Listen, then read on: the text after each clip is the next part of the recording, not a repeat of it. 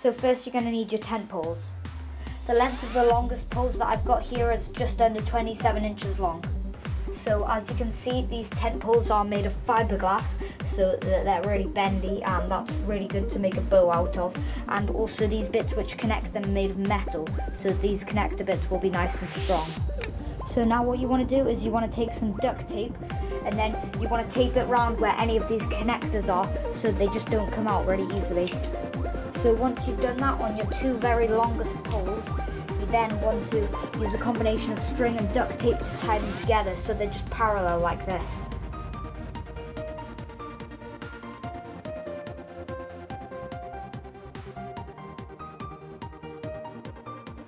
Now I've cut one pole shorter to a length of 24 inches, and then I cut another one to 24 inches, and now I'm going to secure them like this on either side so that they overlap on the handle piece the same amount, and then they go all the way down but they don't reach the end. So as you can see again, I've just put a piece of duct tape down around the middle, and I'm then going to do it on the ends and then wrap string tightly around it. So now what I've done here is I've gone and secured all of these pieces on, and the bow is good like this. Now I've got a piece of 12 inches long and another piece of 26 inches long, and I'm going to secure them on the back side like this.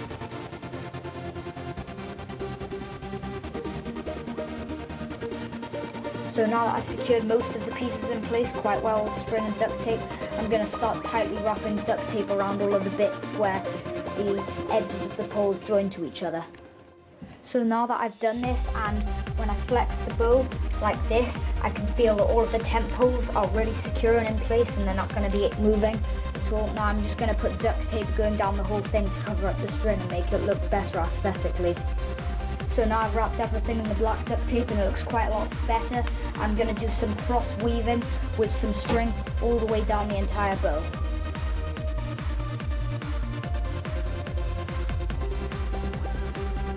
So now I've wrapped the string all the way down here. I'm going to wrap some string just around this middle part for where my hand's going to go.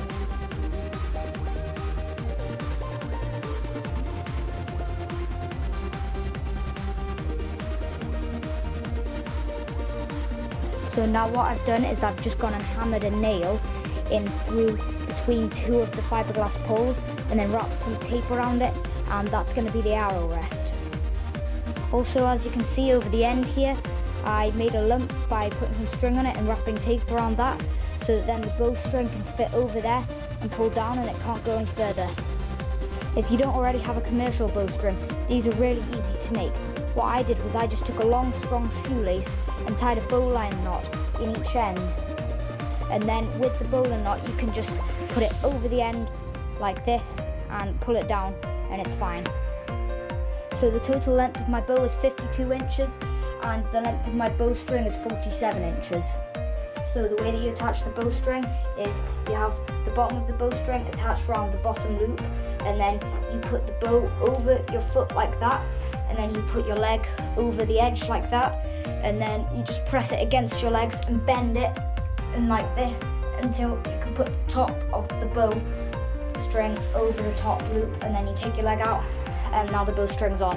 And then when you're not using the bow, you just take off the bowstring so it doesn't weaken the bow. So now the bow's ready to shoot.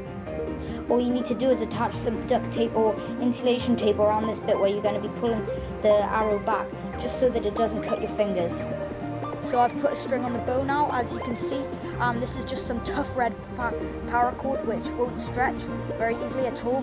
And I've gone and bought some new proper arrows instead of using the homemade ones which weren't as good as proper commercial ones. And these are fiberglass arrows, so they're not very heavy, and they've got rubber fletchings on the back so that these easily bend, and they've got blunt tips on the front because I don't need them to be sharp at all because I'm never going to use them for anything apart from target shooting. And the nocks clip into the back of this and they don't fall off at all. So let's see how well these new arrows shoot with my bow. So this is the second fiberglass bow which I've made out of fiberglass tent poles, and I think it turned out really well. Now I'm just going to test out the new arrows with my older fiberglass bow.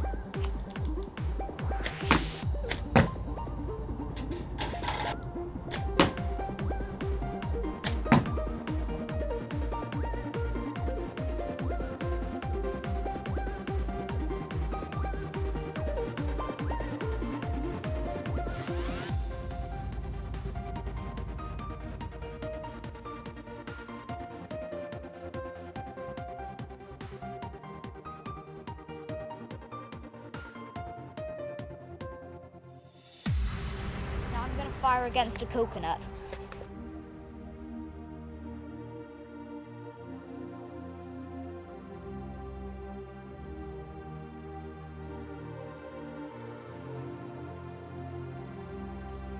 So that shot actually stabbed into the coconut and it's put a crack down here, and there was also another hole here from when I hit it the other time.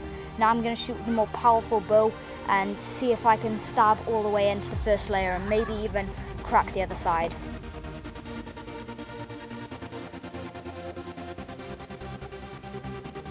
So this shot was able to stab all the way in, and it's gone all the way in this deep into the coconut and made a big crack going all the way down the side.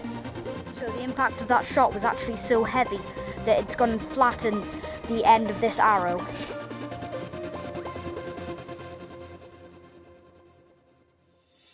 So it finally stabbed all the way through and came out the other side and ripped this big back piece off.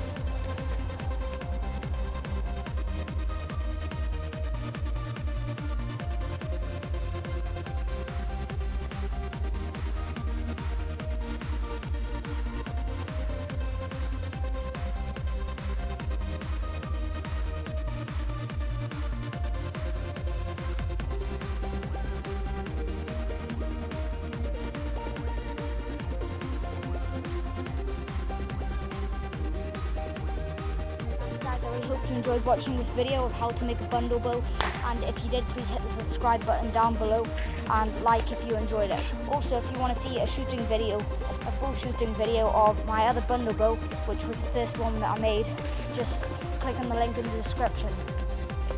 Also, if you have any suggestions for any weapons which you'd like me to make in the future, hit the like button down below.